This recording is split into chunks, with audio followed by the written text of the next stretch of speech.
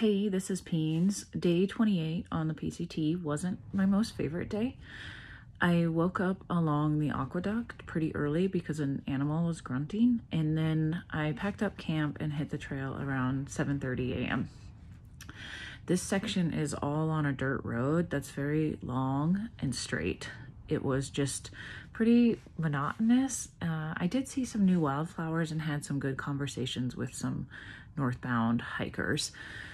For some reason, I just wasn't feeling it. I felt pretty low energy or tired, and I just wanted this section to be over.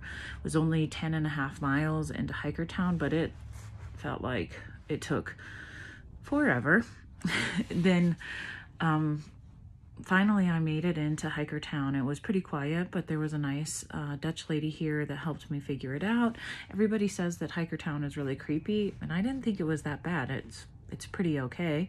I mean, it's not a normal place, but it's not a creepy place either. I picked up my package and I took a shower, so that felt wonderful. I'm still haven't quite nailed down my food situation because I have way too much food in my bag now, especially after that package, but I'm gonna figure this out. Part of me wants to just keep it and then carry it all the way because I'll eat it and then I won't run out of food either.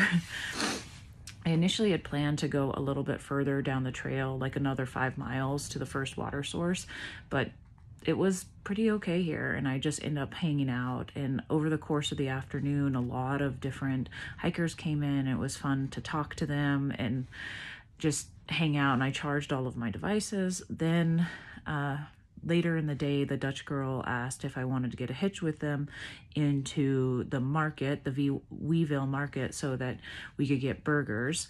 I'm really glad I did that. I went in and got a club sandwich, and we had beer, and I hung out with this really fun trail family that inspired me to get my own trail family. They like to take it easy and take a lot of rest days. So they're like, oh, we do 10-mile days and we rest all the time. And that made me think I need to be more like that.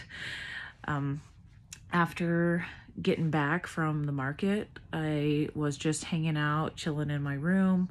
I ended up getting a single cabin at Hikertown. It's a very small little cabin with basically just a bed in it, no electricity or anything, for $25.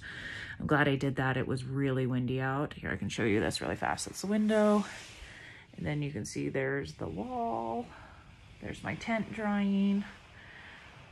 There's the wall. And then that's basically the whole cabin. But I think it was a pretty good deal for $25 given the windy weather. So Dan and Micah made it here yesterday. It's crazy. They did 24 miles and we hung out for a little bit, and I decided I'm gonna just hike with them. We're always kind of leapfrogging and texting in anyways, so why not just hang out? It looks like it's pretty cloudy and windy today, but we're gonna go in and get some pancakes and then figure out where we're gonna hike to next.